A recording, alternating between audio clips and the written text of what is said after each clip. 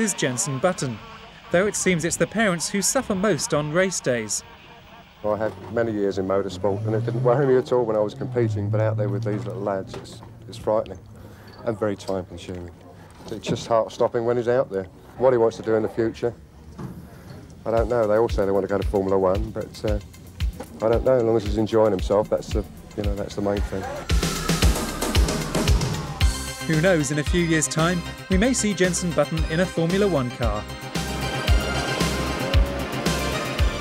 One of the biggest treats for the cadets is their annual visit to Silverstone for the Kart Grand Prix, where they're let loose for a few demonstration laps.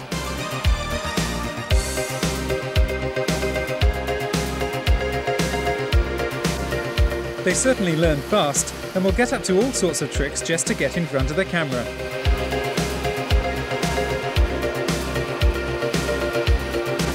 So, how much can you expect a season of cadet racing to cost? If you're going to start off in a cadet car, you have to realistically look at spending £1,000 for the new equipment.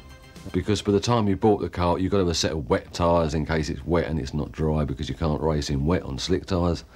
You've got to have a decent crash helmet, and a pair of overalls, and a pair of boots. And you've got to have a stand to work on the car because Dad don't want to get down and put his back out or whatever. So at the end of the day, you are going to be spending £1,000 to buy the equipment. To race it for a year, you must be looking at spending another £1,000 to £1,500. So it's not the cheapest thing in the world, but certainly in terms of motorsport, and in terms of what it can actually do for a kid, it's well worth it.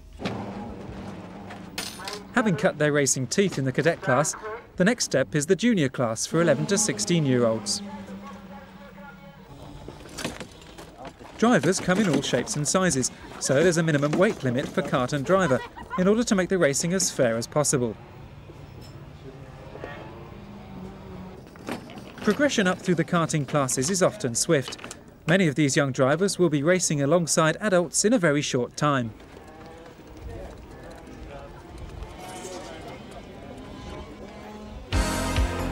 For the moment though, the main thought for these youngsters is doing well in their heats in order to get a good classification place for the final.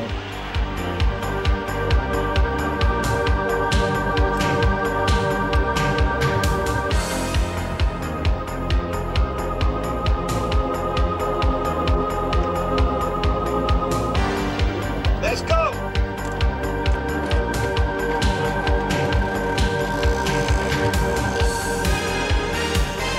When a driver does come unstuck, there's always an army of eager dads willing to get things going again.